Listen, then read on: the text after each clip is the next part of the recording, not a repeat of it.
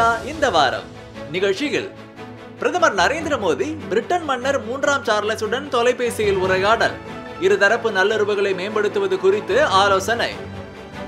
புதுதில்லியில் digital India விருதுகளை வழங்கினார் குடியரசுத் தலைவர் திரௌபதி முர்மு. மத்திய ஒலிபரப்பு உள்கட்டமைப்பு மேம்பாட்டு திட்டத்திற்கு 2539 கோடி ரூபாய் ஒதுக்கீடு. பிரதமர் நரேந்திர மோடி தலைமையிலான மத்திய அமைச்சரவை ஒப்புதல். உயர் தொழில்நுட்ப தரத்தில் தூர்தர்ஷன் ஆகாஷவாணி ஒலிபரப்பு. மத்திய அமைச்சர் அனுராக் சிங் தாக்கூர் தகவல். இறுதி வாக்காளர் பட்டியலை வெளியிட்டது தேர்தல் ஆணையம். தமிழகத்தில் 6,20,41,000 வாக்காளர்கள் உள்ளதாக மாநில தலைமை தேர்தல் அதிகாரி தகவல்.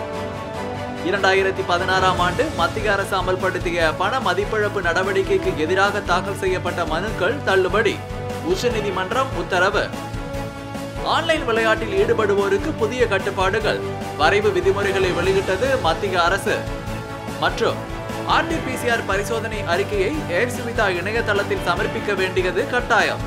சீனா உள்ளிட்ட 6 நாடுகளின் பயணிகளுக்கு அறிவுறுத்த விமான போக்குவரத்து துறைக்கு மத்திய அரசு உத்தரவு.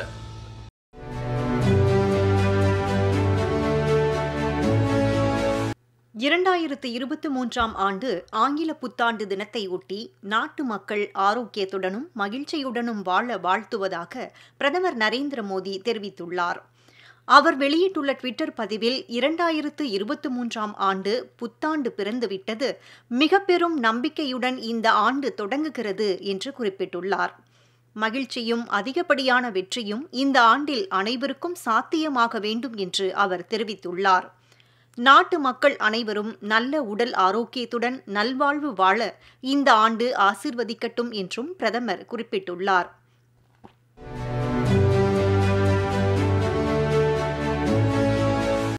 இந்தியா வந்திருந்த அமெரிக்காவை தலைமையிடமாக கொண்டு செயல்படும் மைக்ரோசாப்ட் நிறுவனத்தின் தலைவரும் தலைமைச் செயல் அதிகாரியுமான சத்ய நாதல்லா பிரதமர் நரேந்திர மோடியை புதுதில்லியில் சந்தித்து உரையாடினார்.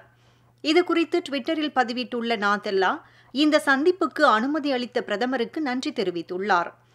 டிஜிட்டல் மாற்றத்தின் மூலம் அனைவரையும் உள்ளடக்கிய பொருளாதார வளர்ச்சியில் அரசு மிகுந்த கவனம் செலுத்தி வருவது ஊக்கமளிப்பதாக உள்ளது எனவும், டிஜிட்டல் இந்தியா தொலைநோக்கை நிறைவேற்றுவதற்கு உதவ மைக்ரோசாப்ட் ஆர்வத்துடன் உள்ளதாகவும் அவர் பதிவிட்டுள்ளார்.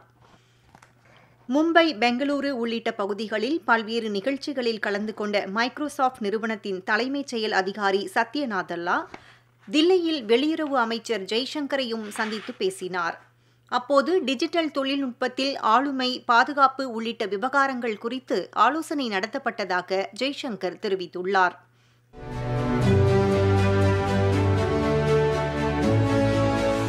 மகாராஷ்டிரா மாநிலம் நாக்பூரில் இந்திய அறிவியல் பேரவையின் 108வது மாநாட்டை பிரதமர் நரேந்திர மோடி காணொலி காட்சி மூலம் தொடங்கி வைத்தார்.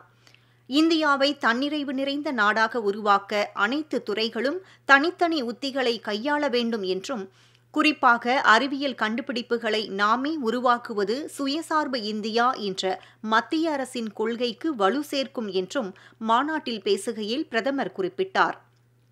மகளிருக்கு அதிகாரம் அளித்தலுடன் நீடித்த வளர்ச்சி என்பதே இந்த ஆண்டு மாநாட்டின் மையக் கருத்தாகும். பிரபல பெண் விஞ்ஞானிகள் மாநாட்டில் உரையாற்ற இருப்பதுடன், அறிவியல் தொழில்நுட்பத்துறையில் பெண்களின் பங்களிப்பை எடுத்துரைக்கும் விதமான சிறப்பு நிகழ்ச்சிகளுக்கும் ஏற்பாடு செய்யப்பட்டுள்ளதாக மாநாட்டு குழுவினர் தெரிவித்துள்ளனர்.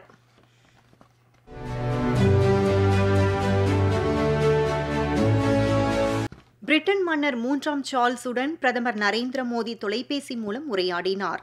மன்னராக பொறுப்பேற்ற பின் சிறப்பாக நிர்வாக நடவடிக்கைகளை மேற்கொண்டு வரும் 3ஆம் சார்ல்ஸுக்கு வாழ்த்து தெரிவித்த பிரதமர், இந்தியாவுடன் இணைந்து செயலாற்றும் பிரிட்டன் நடவடிக்கைகளுக்கு பாராட்டு தெரிவித்தார். பருவநிலை மாற்றம், பல்லுயிர் பாதுகாப்பு, எரிசக்தி மாற்றம் உள்ளிட்ட பல்வேறு விஷயங்கள் குறித்து இரு தலைவர்களும் ஆலோசித்தனர். G20 அமைப்புக்கு இந்தியா தலைமை பொறுப்பேற்றுள்ள நிலையில் அது குறித்த முக்கிய அம்சங்கள் தொடர்பாக பிரதமர் பிரிட்டன் மன்னரிடம் தொலைபேசியில் ஆலோசித்தார்.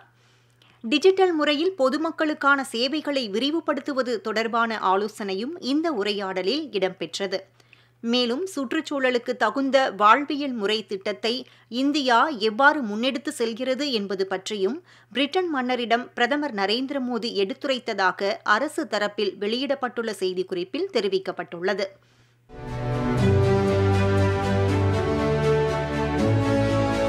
தண்ணீரை சேமிக்க மகாத்மா காந்தி தேசிய ஊரக வேலைவாய்ப்பு திட்டத்தின் கீழ் அதிக அளவில் பணிகளை மேற்கொள்ள வேண்டும் என்று பிரதமர் நரேந்திர மோடி வலியுறுத்தியுள்ளார். நீர்வளம் குறித்து முதலாவது தேசிய அளவிலான மாநில அமைச்சர்கள் பங்கேற்கும் 2 நாள் மாநாடு மத்திய பிரதேச மாநிலத்தின் போபாலில் தொடங்கி நடைபெற்றது. நீர் நோக்கம் அட் 2047 என்ற கருப்பொருளில் மத்திய ஜல்சக்தி அமைச்சகம் ஏற்பாடு செய்துள்ள இந்த மாநாட்டில் காணொளி காட்சி வாயிலாக உரையாற்றிய பிரதமர் நரேந்திர மோடி தண்ணீர் பாதுகாப்பை உறுதிப்படுத்த பெருமளவில் இந்தியா நடவடிக்கை எடுத்துள்ளதாக பெருமிதம் தெரிவித்தார். ஒவ்வொரு மாவட்டத்திலும் 75 நீர்நிலைகளை உருவாக்க நாடு ஒருங்கிணைந்து செயல்பட்டு வருவதாகவும் இதுவரை 25,000 நீர்நிலைகள் உருவாக்கப்பட்டுள்ளதாகவும் அவர் தெரிவித்தார். நீர் பாதுகாப்புக்கு புதிய தொழில்நுட்பங்களை பயன்படுத்த வேண்டியது அவசியம் என்று நரேந்திர மோடி கேட்டுக்கொண்டார்.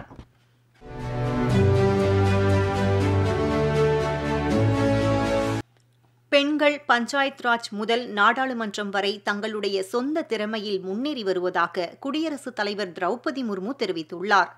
ராஜஸ்தான் மாநிலம் ஜெய்ப்பூரில் உள்ள ராஜ்பவனில் சம்விதான் உத்யான் பூங்காவை தொடங்கி வைத்த குடியரசுத் தலைவர் முதன்முறையாக 100க்கும் மேற்பட்ட மகளிர் நாடாளுமன்றத்தில் பிரதிநிதித்துவம் பெற்றுள்ளதை குறிப்பிட்டார்.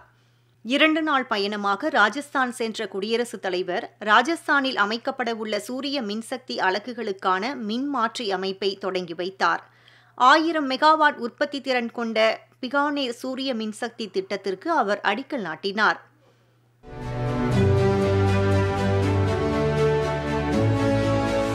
பதினெட்டாவது தேசிய சாரணர் இயக்க புத்தாக்க பயிற்சி முகாமை குடியரசுத் தலைவர் திரௌபதி முர்மு தொடங்கி வைத்தார். ராஜஸ்தான் மாநிலத்தில் வரும் 10ஆம் தேதி வரை நடைபெறும் இந்த பயிற்சி முகாமில் 35,000க்கும் மேற்பட்டோர் பங்கேற்கின்றனர். பயிற்சி பட்டறையின் முக்கிய நிகழ்வாக இந்திய விமானப்படையினர், எல்லை பாதுகாப்பு படையினரின் சாகச நிகழ்ச்சிகள் இடம்பெற உள்ளன. சகோதரத்துவத்தை போற்றும் விதமாக இந்த மாபெரும் சாரணர் இயக்க பயிற்சி முகாம் நடைபெறுவது குறிப்பிடத்தக்கது.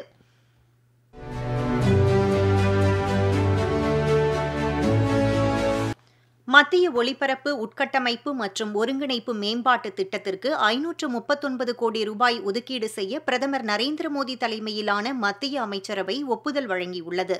புதுதில்லியில் செய்தியாளர்களிடம் பேசிய மத்திய தகவல் ஒலிபரப்புத்துறை அமைச்சர் அனுராக் சிங் தாக்கூர் 2025-26ஆம் நிதியாண்டு வரை பிரசார் பாரதியின் தூர்தர்ஷன் மற்றும் ஆகாஷவாணி உட்கட்டமைப்பை மேம்படுத்தவும் சேவையை விரிவாக்கவும் இந்த நிதி பயன்படுத்தப்படும் என்று கூறினார். தூர்தர்ஷன், ஆகாஷவாணி சேவைகளை HD தரத்தில் வழங்க ஏதுவாக டிஜிட்டல் ரீதியில் இவற்றின் உட்கட்டமைப்புகள் மேம்படுத்தப்படும் என்று அமைச்சர் கூறினார். மேலும் இடதுசாரி பயங்கரவாதம் உள்ள பகுதிகளிலும் எல்லை பகுதிகளிலும் பிரசார் பாரதி சேவைகளை வழங்க நடவடிக்கை எடுக்கப்படும் என்று அவர் தெரிவித்தார்.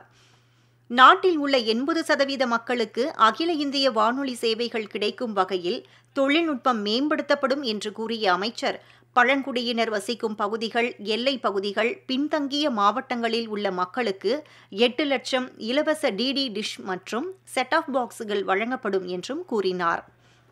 மேலும் தேசிய பசுமை ஹைட்ரஜன் இயக்கத்தை செயல்படுத்த மத்திய அமைச்சரவையில் ஒப்புதல் அளிக்கப்பட்டதாகவும் இதற்கு முதற்கட்டமாக 19,744 கோடி ரூபாய் ஒதுக்கீடு செய்யப்பட உள்ளதாகவும் அமைச்சர் கூறினார். நாட்டில் புதுப்பிக்கத்தக்க எரிசக்தி திறனுக்கு ஊக்கமளிக்கும் வகையில் ஆண்டுக்கு 5 மில்லியன் மெட்ரிக் டன் அளவுக்கு பசுமை ஹைட்ரஜன் உற்பத்தி செய்யப்படும் என்று மத்திய அமைச்சர் அனுராக் தாக்கூர் கூறினார்.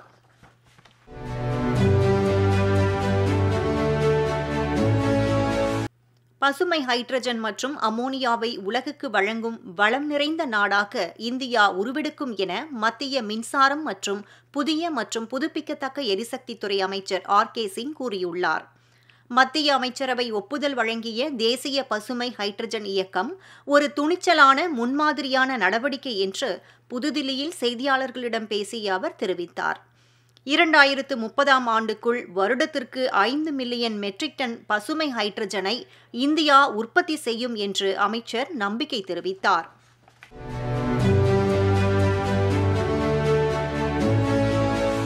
மத்திய அரசின் பண மதிப்பிழப்பு நடவடிக்கை செல்லும் என்று உச்சநீதிமன்றம் தீர்ப்பளித்துள்ளது.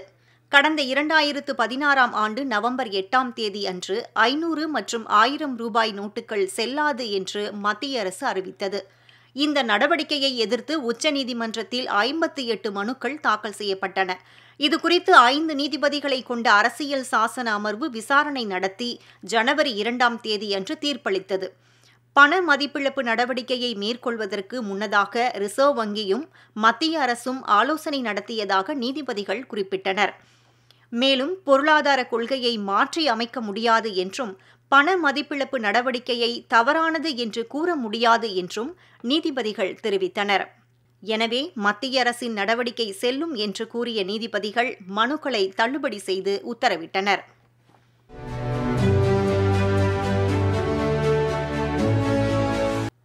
சீனா உள்ளிட்ட 6 நாடுகளில் இருந்து இந்தியா வரும் பயணிகள் புறப்படும் முன்பாக ஏர் சுவிதா இணையதளத்தில் தங்களது RT-PCR பரிசோதனை அறிக்கையை சமர்ப்பிக்க வேண்டியது குறித்து அறிவுறுத்துமாறு விமான போக்குவரத்து துறையை மத்திய சுகாதாரத்துறை கேட்டுக் கொண்டுள்ளது.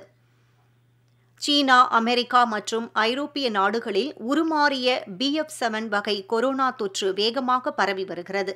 இதையடுத்து இந்தியாவில் தொற்று பரவுவதை தடுக்க தீவிர கண்காணிப்பு நடவடிக்கைகள் மேற்கொள்ளப்பட்டு வருகின்றன. இதன் ஒரு பகுதியாக சீனா, சிங்கப்பூர், ஹாங்காங், கொரியா, தாய்லாந்து மற்றும் ஜப்பான் நாடுகளில் இருந்து இந்தியா வருவோருக்கு RT-PCR பரிசோதனை கட்டாயமாக்கப்பட்டுள்ளது.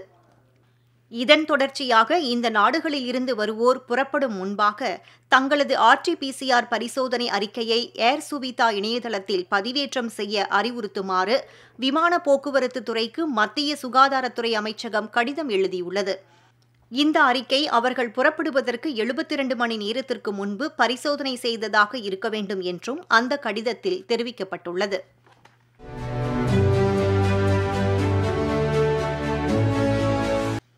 நாடு முழுவதும் இறுதி வாக்காளர் பட்டியல் ஜனவரி 5ஆம் தேதி வெளியிடப்பட்டது. தமிழகத்தில் 6,20,00,000க்கும் மேற்பட்ட வாக்காளர்கள் உள்ளதாக மாநில தலைமை தேர்தல் அதிகாரி சத்யபிரதா சாஹூ கூறியுள்ளார். இந்திய தேர்தல் ஆணையம் நாடு முழுவதும் மேற்கொண்ட வாக்காளர் பட்டியல் சுருக்க முறை திருத்தத்தை அடுத்து இறுதி வாக்காளர் பட்டியல் இறுதி செய்யப்பட்டு வெளியாகியுள்ளது. ஜனவரி 1 தேதியை அடிப்படையாக கொண்டு 18 வயது நிறைவு செய்த வாக்காளர்களின் பெயர்கள் இதில் இடம்பெற்றுள்ளன. தமிழகத்தில் இறுதி வாக்காளர் பட்டியலில் இடம்பெற்றுள்ள வாக்காளர்களின் விவரங்களை மாநில தலைமை தேர்தல் அதிகாரி சத்யபிரதா சாஹூ வெளியிட்டார். இதன்படி மாநிலம் முழுவதும் 6,20,41,179 வாக்காளர்கள் உள்ளனர். அவர்களில் ஆண்களை விட பெண்களே அதிகம். 3,04,00,000 ஆண்களும் 3,15,00,000 பெண்களும் இப்பட்டியலில் இடம்பெற்றுள்ளனர். வெளிநாடு வாழ் இந்தியர்களில் 3,310 பேரும் இதில் அடங்குவர். வாக்காளர்கள் தங்கள் விருப்பத்தின் பேரில் அவர்களது ஆதார் எண்ணை வாக்காளர் அடையாள அட்டையுடன் இணைக்கலாம் என்ற இந்திய தேர்தல் ஆணையத்தின் அறிவிப்பின் பேரில் தமிழகத்தில் 3,82,00,000 பேர் தங்கள் ஆதார் எண்களை இணைத்துள்ளதாக சத்யபிரதா சாஹூ குறிப்பிட்டார்.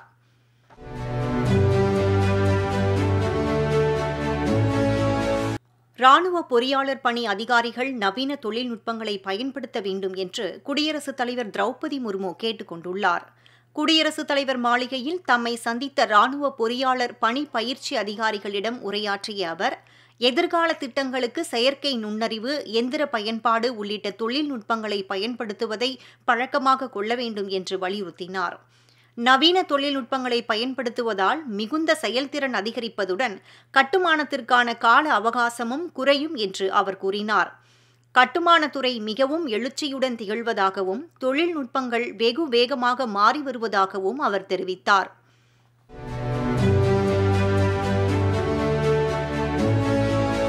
UPI பண பரிவர்த்தனை மூலம் கடந்த டிசம்பர் மாதம் மட்டும் 12,80,00,000 ரூபாய் டிஜிட்டல் பண பரிமாற்றம் செய்து புதிய சாதனை படைக்கப்பட்டுள்ளதற்கு பிரதமர் நரேந்திர மோடி பாராட்டு தெரிவித்துள்ளார்.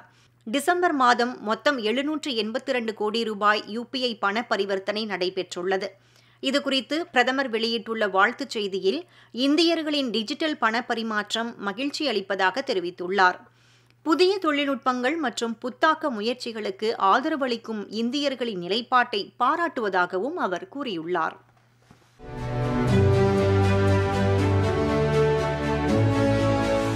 டிஜிட்டல் இந்தியா திட்டம் நாட்டில் சமூக நீதியை நிலைநிறுத்தும் திட்டம் என குடியரசுத் தலைவர் திரௌபதி முர்மு தெரிவித்துள்ளார். புதுதில்லியில் நடைபெற்ற விழாவில் 2022ஆம் ஆண்டுக்கான டிஜிட்டல் இந்தியா விருதுகளை குடியரசுத் தலைவர் இன்று வழங்கினார். நிகழ்ச்சியில் பேசிய அவர், தொழில்நுட்பங்கள் என்பது அரசு திட்டங்களை ஊரக பகுதி வரை கொண்டு சேர்க்கும் ஆயுதம் என்று தெரிவித்தார். மக்களை முன்னேற்ற பாதையில் அழைத்து செல்லும் கருவி டிஜிட்டல் இந்தியா திட்டம் என்றும் அவர் கூறினார்.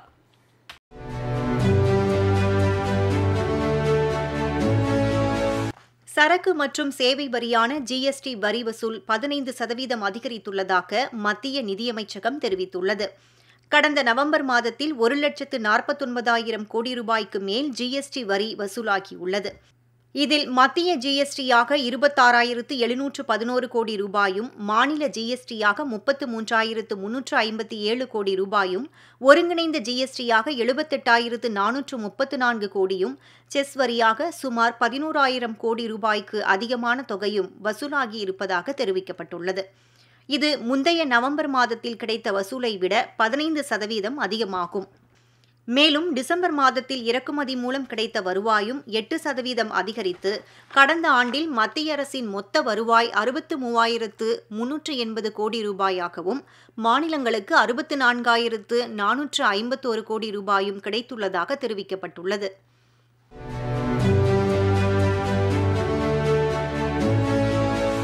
ராணி வேலு நாச்சியாரின் வீரம் அடுத்த தலைமுறையினருக்கு உத்வேகத்தை தரும் என்று பிரதமர் நரேந்திர மோடி கூறியுள்ளார். இந்தியாவின் முதல் பெண் விடுதலை போராட்ட வீராங்கனையான வீரமங்கை ராணி வேலு நாச்சியாரின் பிறந்த நாள் ஜனவரி 3ஆம் தேதி கொண்டாடப்பட்டது. இதையொட்டி பிரதமர் நரேந்திர மோடி தனது ட்விட்டர் மூலம் வெளியிட்டுள்ள வாழ்த்துச் செய்தியில், வீரமங்கை ராணி வேலு நாச்சியாரின் பிறந்த நாளில் அவருக்கு அஞ்சலி என குறிப்பிட்டுள்ளார். தம் மக்களுக்கு நீதி கிடைக்க அவர் முன்னின்று போராடினார் என்றும், காலனி ஆதிக்கத்தை தீவிரமாக எதிர்த்ததுடன் சமூக நன்மைக்காகவும் பணியாற்றினார் என்றும் கூறியுள்ளார். வீரமங்கை ராணி வேலு நாச்சியாரின் தீரம் தலைமுறை தாண்டியும் உத்வேகம் அளிக்கும் எனவும் பிரதமர் மோடி குறிப்பிட்டுள்ளார். இதேபோன்று மத்திய தகவல் ஒலிபரப்புத்துறை இணையமைச்சர் எல். முருகன் வெளியிட்டுள்ள ட்விட்டர் பதிவில், தாய் மண்ணுக்காக வீரமுடன் ஆயுதம் ஏந்தி களம் கண்டு ஆங்கிலேய படையை சிதறடித்து வெற்றி கண்டு சரித்திரம் படைத்த பெண் போராளி வேலு நாச்சியார் என புகழாரம் சூட்டியுள்ளார்.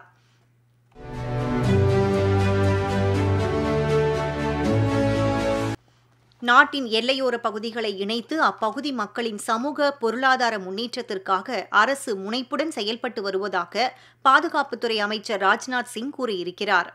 அருணாச்சல பிரதேசத்தில் 724 கோடி ரூபாய் மதிப்பிலான 28 உட்கட்டமைப்பு திட்டங்களை பாதுகாப்புத்துறை அமைச்சர் ராஜ்நாத் சிங் தொடங்கி வைத்தார். 22 பாலங்கள், 3 சாலைகள், லடாக்கில் 8 திட்டங்கள் நிறைவேற்றப்பட்டுள்ளது.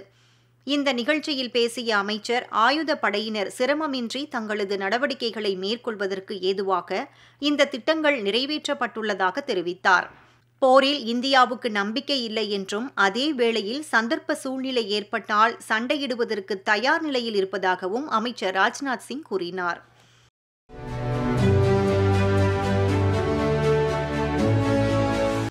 பிரதமரின் ஜன் ஔஷாதி திட்டத்தின் கீழ் கடந்த 8 ஆண்டுகளில் 100 மடங்கு மலிவு விலை மருந்தகங்கள் அதிகரிக்கப்பட்டுள்ளதாக மத்திய சுகாதாரத்துறை அமைச்சர் மன்சுக் மாண்டவியா தெரிவித்துள்ளார்.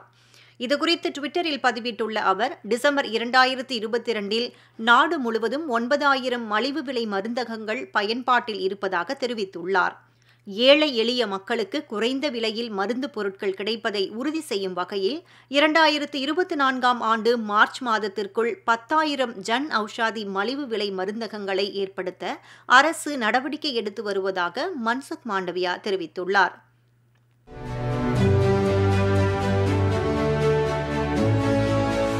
வட மாநிலங்களில் வரும் நாட்களில் பனி மற்றும் குளிர் அதிகரிக்கும் என்று வானிலை ஆய்வு மையம் தெரிவித்துள்ளது. நாட்டின் பல்வேறு பகுதிகளிலும் தற்போது பனிக்காலம் நிலவி வருகிறது. இந்நிலையில் பஞ்சாப், உத்தரப்பிரதேசம், பீகார் உள்ளிட்ட மாநிலங்களில் வரும் நாட்களில் மூடுபனி மற்றும் கடும் குளிர் தொடரும் என்று இந்திய வானிலை ஆய்வு மைய மூத்த விஞ்ஞானி ஜனாமணி தெரிவித்துள்ளார். ராஜஸ்தானிலும் கூட குளிர் சூழல் நிலவும் என்றும் அவர் குறிப்பிட்டார். தில்லியில் பனிப்பொழிவு அதிகரித்து வெப்பநிலை மேலும் குறையும் என்றும் அவர் தெரிவித்துள்ளார்.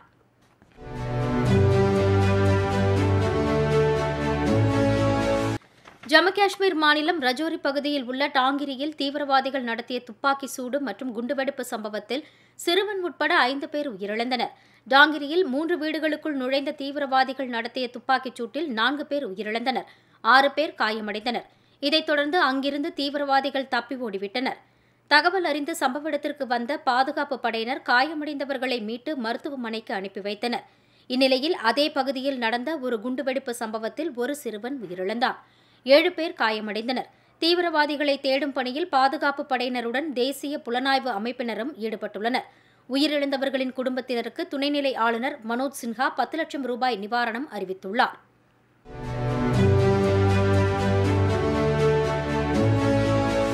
குடும்ப உறுப்பினர்கள் குடும்பத் தலைவரின் ஒப்புதலோடு ஆதார் அட்டையில் முகவரியை மாற்றியமைக்கும் முறையை இந்திய தனித்துவ அடையாள ஆணையமான உதய் அறிமுகப்படுத்தியுள்ளது.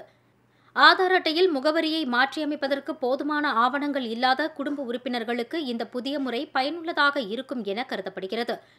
குடும்ப அட்டை, மதிப்பெண் சான்றிதழ், திருமண பதிவு ஆவணம், பாஸ்போர்ட் உள்ளிட்ட ஆவணங்களில் உள்ள உறவுமுறையை காண்பித்து இந்த திருத்தத்தை செய்யலாம் என உதய் தெரிவித்துள்ளது.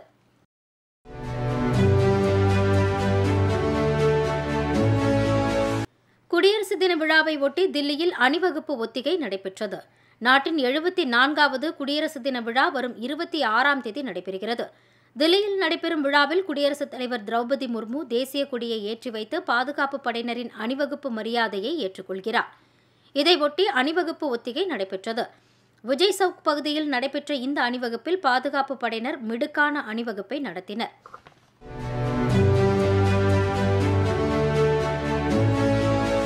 ராஜஸ்தானில் சூரிய நகரி எக்ஸ்பிரஸ் ரயிலின் 8 பெட்டிகள் தடம் புரண்டு விபத்துக்குள்ளானது. மகாராஷ்டிரா மாநிலத்தில் உள்ள பந்த்ரா முனையத்திலிருந்து ராஜஸ்தானின் ஜோத்பூர் நோக்கி சூரிய நகரி எக்ஸ்பிரஸ் ரயில் சென்றது. ராஜஸ்தானின் ஜோத்பூர் பகுதியில் சென்றபோது ரயிலின் 8 பெட்டிகள் தடம் புரண்டு விபத்துக்குள்ளானது. இந்த விபத்தில் உயிரிழப்பு ஏதும் ஏற்படவில்லை என்று வடமேற்கு ரயில்வே தெரிவித்துள்ளது.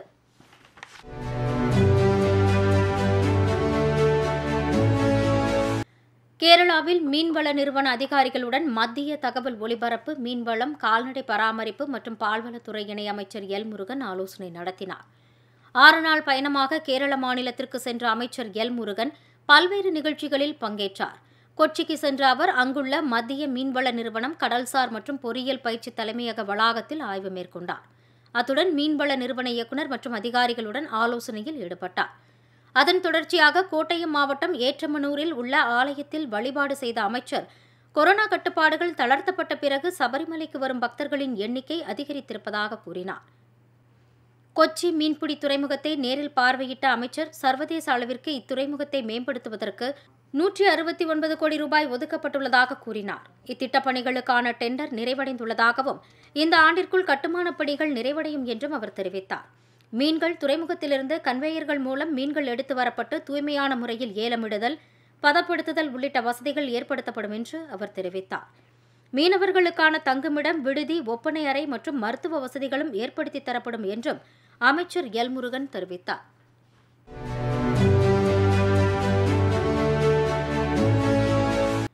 ஆன்லைன் விளையாட்டில் ஈடுபடுவோருக்கும் ஆன்லைன் விளையாட்டு நிறுவனங்களுக்கும் கட்டுப்பாடுகளை விதிக்கும் புதிய வரைவு விதிமுறைகளை மத்திய அரசு வெளியிட்டுள்ளது.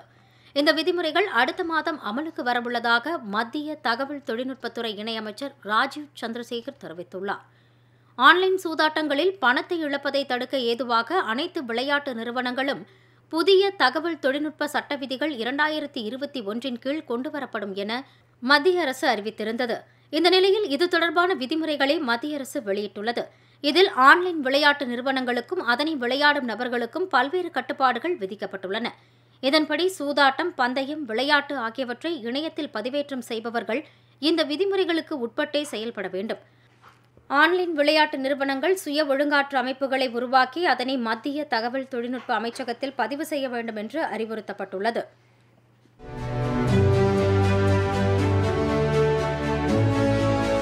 வடகிழக்கு மாநில திருவிழா ஆக்டேவ் 2023 ஆளுநர் RN ரவி சென்னையில் தொடங்கி வைத்தார். ராஜாஜி வித்யாஸ்ரம் பவனில் நடைபெற்ற நிகழ்ச்சியில் சிறப்பு விருந்தினராக கலந்து கொண்டு பேசிய ஆளுநர், தேசிய ஒற்றுமைக்கு இத்தகைய கலாச்சார நிகழ்வுகள் வாய்ப்பை ஏற்படுத்தும் என்று தெரிவித்தார். தமிழ் மாதங்களில் முக்கியமான மார்கழி மாதத்தில் இத்தகைய கலாச்சார நிகழ்வுகள் நடத்தப்படுவது தமிழக மக்கள் கலை மீது வைத்துள்ள அன்பை வெளிப்படுத்துவதாக கூறினார். கலை, இசையில் தமிழகம் சிறந்து விளங்குவதாக கூறிய ஆளுநர், வடகிழக்கு மக்கள் இங்குள்ள கலைகளை அறிந்து கொள்ள வேண்டும் என்று கேட்டுக் கொண்டார்.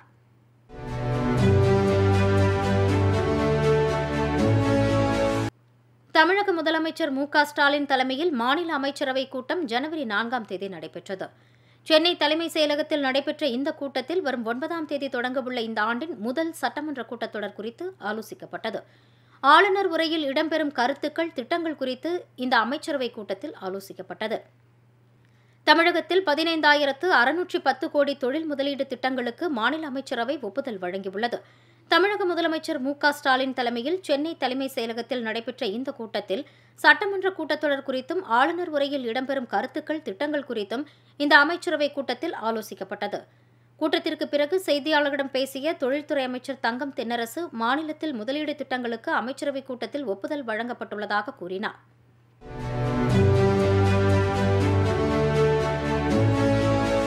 இந்த ஆண்டு சர்வதேச சிறுதானிய ஆண்டாக உலகம் முழுவதும் கடைபிடிக்கப்படுகிறது.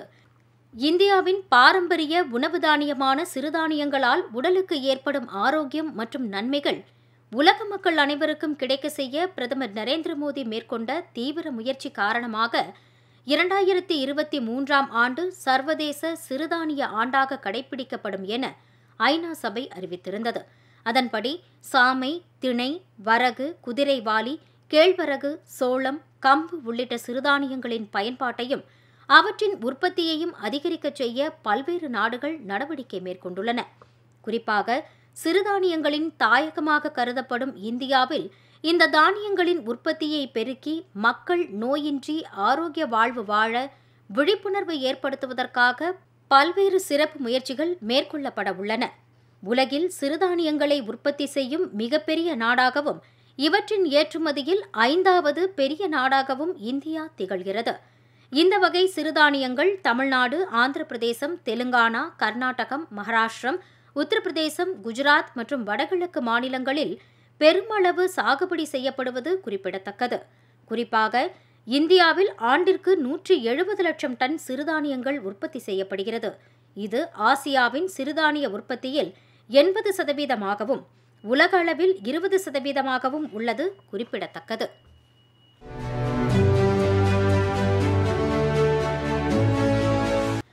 வைகுண்ட ஏகாதேசியை முன்னிட்டு ஸ்ரீரங்கம், ரங்கநாதர் கோவில் உள்ளிட்ட பெருமாள் கோவில்களில் நடைபெற்ற சொர்க்கவாசல் திறப்பு நிகழ்ச்சிகளில் ஏராளமான பக்தர்கள் கலந்து கொண்டனர். மார்கழி மாதத்தில் வரும் வளர்பிறை 11வது நாளில் வைகுண்ட ஏகாதேசி விழா கொண்டாடப்படுகிறது. திருமாலின் இருப்பிடமாக கருதப்படும் வைகுந்தத்தின் கதவுகள் இந்த நாளில் திறக்கப்படும் என்று கருதப்படுகிறது. இதன்படி வைகுண்ட ஏகாதேசியை முன்னிட்டு பூலோக வைகுண்டம் என்று போற்றப்படும் ஸ்ரீரங்கம் ரங்கநாதர் கோவிலில் ஜனவரி 2ஆம் தேதி அன்று அதிகாலை சொர்க்கவாசல் திறக்கப்பட்டது. இதில் ஏராளமான பக்தர்கள் கலந்து கொண்டு சுவாமி தரிசனம் செய்தனர். இதேபோன்று சென்னை திருவல்லிக்கேணியில் உள்ள பார்த்தசாரதி கோவிலிலும் சொர்க்கவாசல் திறக்கப்பட்டது. அதிகாலை 4:30 மணியளவில் நடைபெற்ற இந்த நிகழ்வில் திரளான பக்தர்கள் பங்கேற்று சுவாமியை வழிபட்டனர்.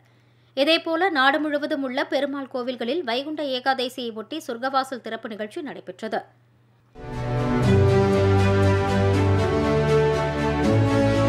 நிகழ்ச்சி குறித்த உங்கள் கருத்துக்களை பதிவு செய்ய வேண்டிய மின்னஞ்சல் பொதிகை news2007@gmail.com